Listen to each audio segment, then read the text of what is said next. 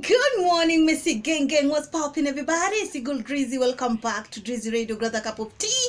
Let's jump straight into this, miss. But first of all, if you're new here and you want to join the Missy Gang, kindly hit the subscribe button and turn on the notification bell so that you know whenever we are gonna upload. Honey, we go right. Okay, we going right. Okay. There's something I saw trending yesterday, and people were talking about it in regards to Sound City nomination. Okay, people felt like it was a little bit unfair because Nigerians have leverage. Okay, we can't blame them because they're working pretty hard. Okay, their music is good, the music videos are giving, so we can't blame them. But all in all, why make this alleged, okay, awards, an African awards? Well, you gonna place 90% Nigerians in there. Put 5% of other African countries in there, squeezing for this 5%. But then 90% of the nominations come from Nigeria. And the names are heavyweights, honey. I don't even see anybody squeezing in there. Not unless the numbers are fixable, okay? Then the awards will be bought, okay? Just like we saw the ones, the Freema. Yes, I still double down 10 toes on that one, that Freemas are not legit, because that lady, there's no way on earth that she will win against them heavyweights that she had on the category. Well, what happened is Sound City, yeah, Nigerian awards, whatever, it's like a radio station, they released their own nomination. They had Best Act of the Year, Best Artist of the Year, Best Female Artist, Best Male Artist, MVP, digital, whatever. They had just a couple of categories, and if you go one by one on them categories, you will realize that 90 to 95% of the nominations come from Nigeria, right? I don't have any problem with Nigerians, you guys. I'm just stating facts, right? Yeah, they're working hard, they're working good, but why can't they just place us where Americans are placing them?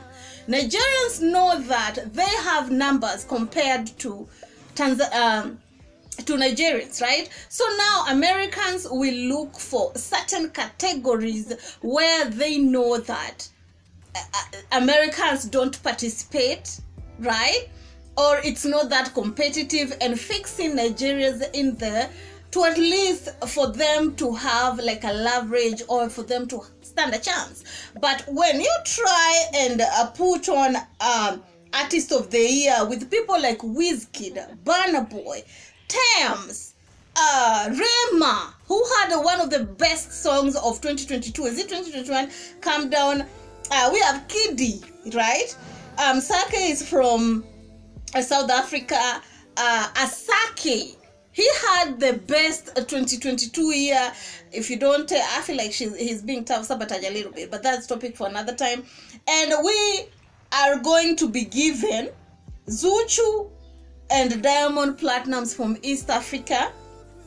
Honestly, here I don't see Diamond taking it, leave alone Zuchu. Okay, I don't see Diamond Platinums taking it against the Burna Boy and also Wizkid, because Burna Boy had the best year. Okay, I don't think they'll give it to Burna Boy either, because they want also the up-and-coming artists to feel like they belong and they can win these awards, right? I feel like the person that can really surprise that, I see them giving it to either Asake or Rema, and we will come here and discuss this once again, okay? I see them giving this one to Rema or Asake, okay? That is just my opinion, okay?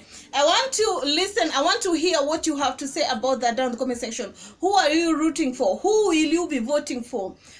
Between African Artist of the Year, right? That is the most important one.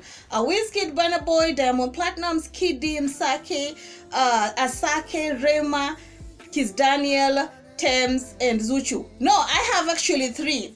Thames, no, it's Rema, Kiss Daniel, and Asake. Those 3 One of them is going to take it, definitely. But I don't know why I feel so confident when it comes to Rema. Rema had the best year. Asake had, and I can't even tell, okay? And also, when you take a look at MVP of the year, right?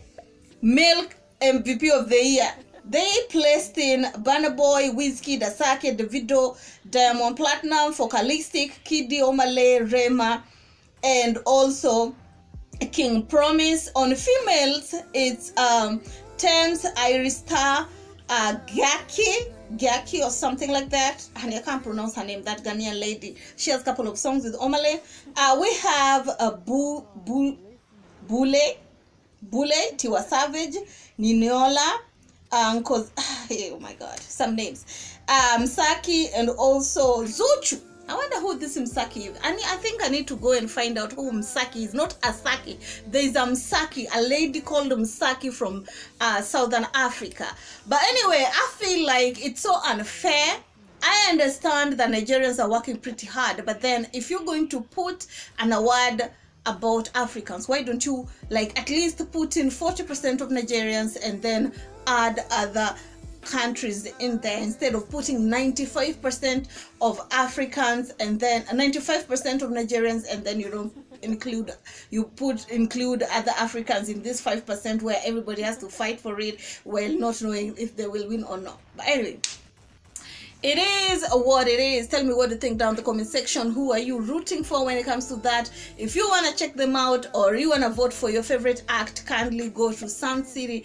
They will say, you will see a link there of where you can follow, go in there and vote. I don't know if voting has started, but anyway, it is what it is. That is just my opinion. You can place yours down in the comment section. Tell me what you think about that. Do you actually agree with me that it's a little bit unfair, okay? Because Nigerians have a kickstart, they have a fan page, because fan base. Because once you're a Nigerian, you have a one song that goes viral, honey. The name being a Nigerian artist, the name I'm from Nigeria and I'm an artist, that is already a bar for you compared to any other country in Africa. But if you have a smash hit, and it's so easy for it to go viral because people are excited about Nigerian music right now. But anyway, that is just my opinion. Tell me what you think down in the comment section. Do you feel like Diamond Platnumz can squeeze a win for East Africans or not? Somebody must ask me, how about Kenyans? We have Wakadinali in MVP Male of the Year. We have Calligraph Jones. We have Rumbui and also Bien. Just go in there, go and scroll, and you will try to figure out where you want to place your vote at. But all I know is we will come back in here and I want to hear what you have to say about that. Keep it classy. Stay Mrs. Human. Next one. Bye-bye.